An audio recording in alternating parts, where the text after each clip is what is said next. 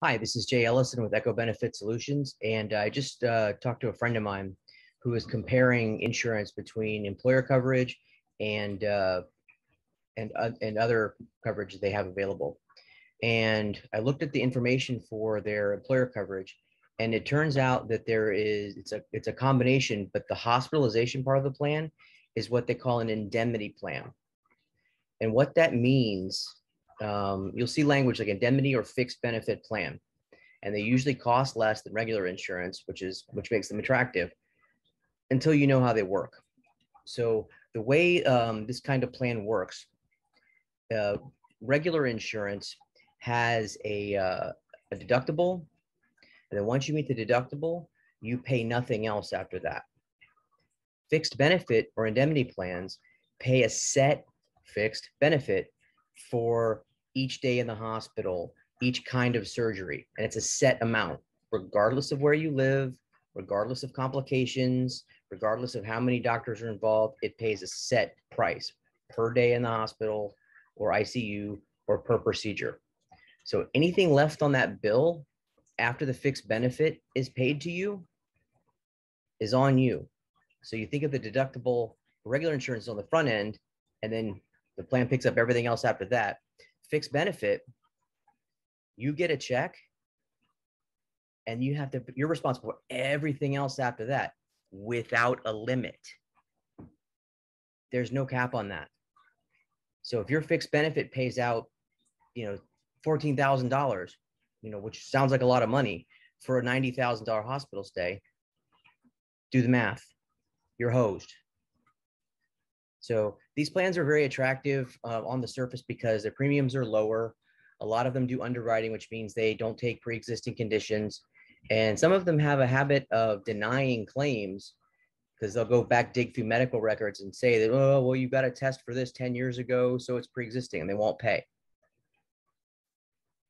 So a lot of small employers who are trying so hard to do the right thing by their team and get them insurance will get this kind of plan, and then inevitably one of their team members is going to get burned by this kind of scenario, and now that reflects poorly on the owner, the managers who are trying to help them out by getting them insurance, and then it turns out their insurance is not picking up the tab for a surgery or an emergency or something like that.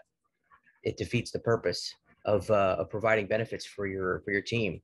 I've seen it. I've talked to several employers in the last couple of years that have been burned by this kind of plan and had a team member that it just wasn't appropriate for. Like, it was okay for everybody else, but the one team member that was a little older, a little less healthy, just got beat up, to the tune of, 5 figures in hospital bills. So it's terrible. So terms to look for if you get a quote for insurance that, or somebody is telling you about insurance that the price is surprisingly low. Okay, it's too good to be true. It probably isn't true, but terms to look for on the literature, whatever there it says in big print, with a big number, benefit amount, it pays, $1,200 per day in the hospital. That's a red flag. It sounds like a lot of money, but if you've ever looked at a hospital bill, that does not go as far as you think. Okay, so if it says benefit amount instead of deductible or max out of pocket and things like that, like deductible, copay, max out of pocket, co-insurance, those are terms for regular insurance, Affordable Care Act, stuff like that. Benefit amount, per day rate, per procedure rate, that's the language of fixed benefits. And that's something that most people want to avoid. Not everybody, most people. Lots of really, long-standing reputable companies have these plans in their toolbox.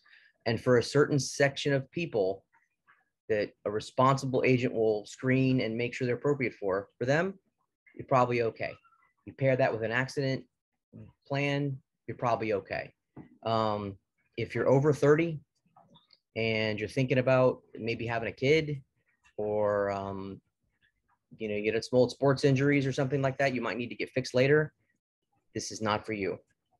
It's just not. So if you have this kind of plan, you've heard this kind of language, please give me a call, email me, text me, ask me, questions. I can clarify things for you.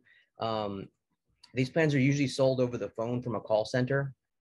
So they get you on a lead list if you do a search for insurance, and then they'll call you. And once you've been looking at regular prices for insurance and they call you with something that's half the price or, or close to that, a lot of people jump on this.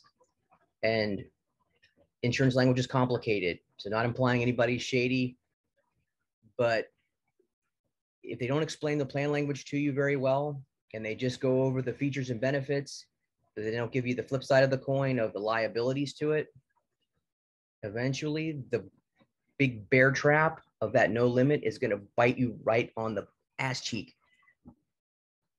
And you can't get insurance retroactively to cover that from somebody else. It doesn't work that way.